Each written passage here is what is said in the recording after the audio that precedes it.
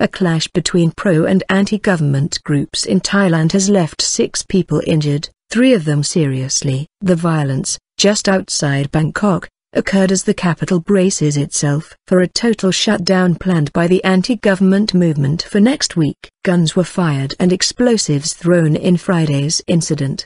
The protesters have been campaigning to overthrow Prime Minister Yingluck Shinawatra since last November. The anti-government movement has occupied several streets in Bangkok, and blockaded Ms Yingluck's offices. The protests have largely been peaceful, because the government's supporters have kept away from the anti-government side. Populist policies. The protests began when the lower house of parliament passed a controversial amnesty bill, which some feared would allow former leader Thaksin Shinawatra, the brother of the current prime minister, to return to Thailand without serving a jail sentence for corruption. Mr. Thaksin was ousted in a military coup in 2006, but the protesters believe he is still controlling events in Thailand through his sister and her government. He remains popular with many rural voters, and Ms Yingluck's Thai party is considered likely to win next month's election.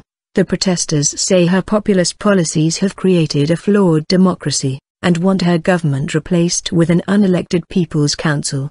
They want the government to call off the election planned for 2 February, but the administration says it is sticking to its timetable. However, the BBC's Jonathan Head, in Bangkok, says that a series of court decisions, which could result in many candidates being banned or unable to contest the election, mean that even if it goes ahead, it is unlikely to produce enough MPs for a new parliament to sit.